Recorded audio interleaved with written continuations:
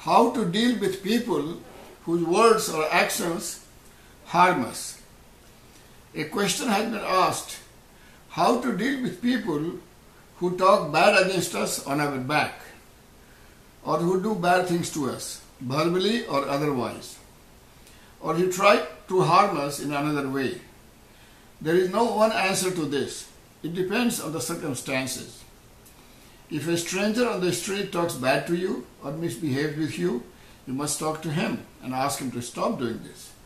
If it is a person in the family, someone elder to us, we must talk to him nicely and ask him, why did you talk bad about me? Or why did you misbehave with me like this? It is possible that what you heard about him is false, and he never said bad things about you. So by talking to him, you will find out the truth. It is possible that someone told you these things to create misunderstanding between you and him, or to cause a fight between you and him, so that he could profit from this fight. If it is someone in the family who is younger, we must talk to him or her and try to convince him to mend his ways and not do this thing again to us or to anyone else. We must educate him so he learns from his mistake and stops his bad habit. In any relationship, there should be no communication gap. When there is no communication in a relationship, when two people stop talking to one another, such a relationship breaks down. And when there is poor communication, problems are bound to arise. And poor communication invariably leads to poor relationship. This is why it has been said that in marriage, 3 C's are important: communication, commitment, and caring. But in every situation, one thing we must always remember: when you realize that someone has harmed you or has talked bad about you on your back, you must talk to him and clear up the issue. Not addressing an issue and not resolving a situation will only make things worse.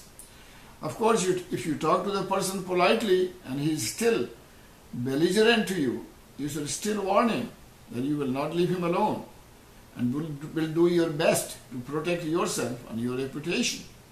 Some people say, we have a habit of tolerating. We tolerate insults. They think they are behaving like a saint, but actually, instead of acting like a saint, they are acting like weaklings and cowards. I know of one person who joined a political organization hoping to bring positive change in society. But a year after joining this group, his superiors started mistreating him. They started berating him, even calling him a dog. While he worked day in and day out for the cause, his superiors would shout at him. Being young, he did not resist their actions. He did not ask them to stop mistreating him. He said he was afraid that they might kick him out of the organization, and he was very committed to the cause. But by tolerating their insults, his tormentors got more encouraged and continued to berate him. Finally, after many years, he quit this organization completely. But years of verbal abuse took a toll on him. He became mentally disturbed. It took him years to recover mentally. But he said he learned a powerful lesson. After quitting the organization, he stopped tolerating any kind of insults from anyone. He even fought with bosses at work who tried to intimidate him or who tried to manipulate him psychologically.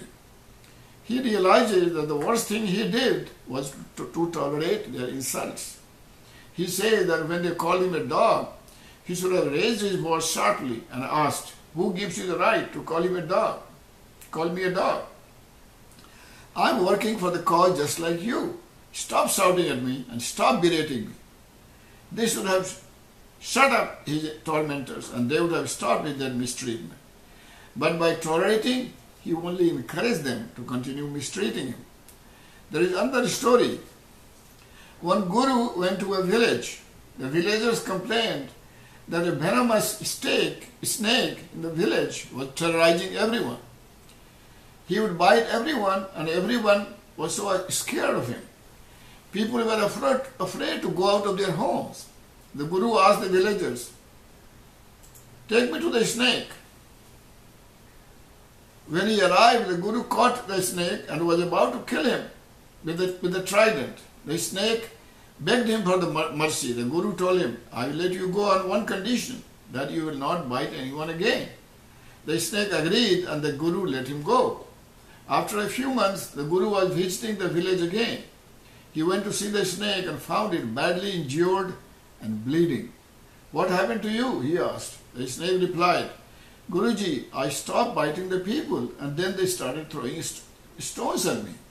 Guru replied, but I asked you to stop biting. I never asked you not to defend yourself.